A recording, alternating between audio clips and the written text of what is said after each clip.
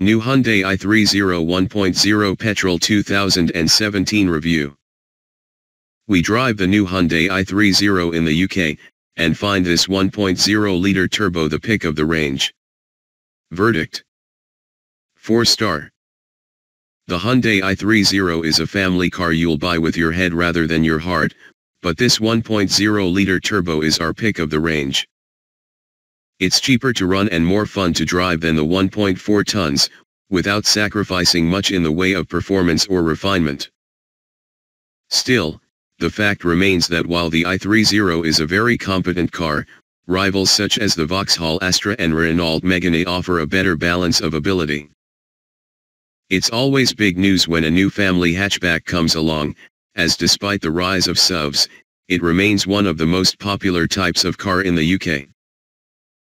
Buyers love the mix of practicality, economy, and driving fun you get with cars such as the Vauxhall Astra and VW Golf, and now there's a new Hyundai i30 ready to take on the aforementioned establishment.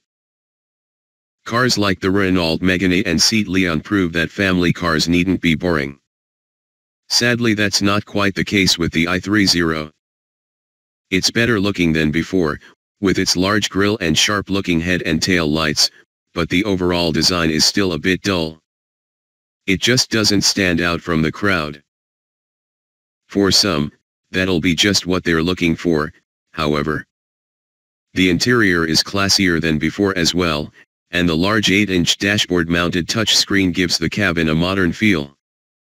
Lower-spec cars get a smaller display, but SENAV models and above use the sharper setup, which is handily easy to use. Some parts look a little cheap, such as the small dials for the heater controls and the plastics around the door bins, but on the whole the inside of the i30 is pretty good, if a little behind the best cars in this class. As is the trend these days, Hyundai has fitted the i30 with a turbocharged 3-cylinder petrol engine, and it's a great match. Performance is good, with 118 bhp and 171 Nm of torque, and while you can't avoid the background thrum, the 1.0-liter petrol is surprisingly quiet under load. Economy figures for the 1.0-liter beat those of the 1.4 we tried previously, at 56.5 mpg and 115 g/km of CO2, the 1.4 manages 52.3 and 124 g/km, but the fleet-friendly 1.6-liter diesel model returns 74.3 mpg. The small petrol is flexible enough for high-speed cruising as well as for nipping around town, and the same can be said about the i30's handling. While it's nowhere near the class leaders for fun on a twisty road, the steering has a natural weight to it and there's plenty of grip. The lighter front end of the 1.0-liter model means it's better to drive than the 4-cylinder cars. The steering is still a bit numb, but it feels sharper, and the 16-inch wheels on our test car gave the i30 a softer edge than models fitted with larger 17-inch rims. All models are comfortable, though, managing to glide over rough rural roads smoothly. A well-considered driving position, supple ride, and refined cabin come together in the i30's favor. It's great on the motorway too, as the cabin stays nice and quiet even at 70 miles per hour. It's not quite as comfy in the back, where taller passengers will feel a bit cramped, but the trade-off is that the boot is a generous size. At 395 liters with the seats up and 1,301 liters with them folded down, it's bigger than that of a VW Golf.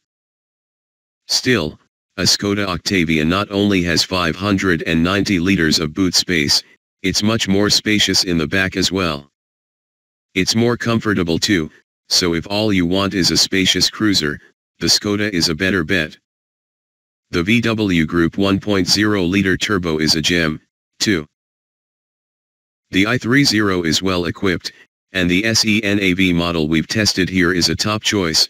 The 8-inch screen is a great addition, but you also get Android Auto and Apple CarPlay, DAB radio, wireless phone charging and loads of safety kit including auto emergency braking and lane departure warning. Key specs. Model: Hyundai i30 SENAV 1.0 TGDI 120 PS. Price, £19,645. Engine, 1.0-liter 3CYL turbo petrol. Power/torque, 118 bhp, 171 Nm. Transmission, 6-speed manual, front-wheel drive. 0 to 62 miles per hour, 11.1 seconds. Top speed, 118 miles per hour. Economy/CO2, 56.5 mpg/115 g/km. On sale, now.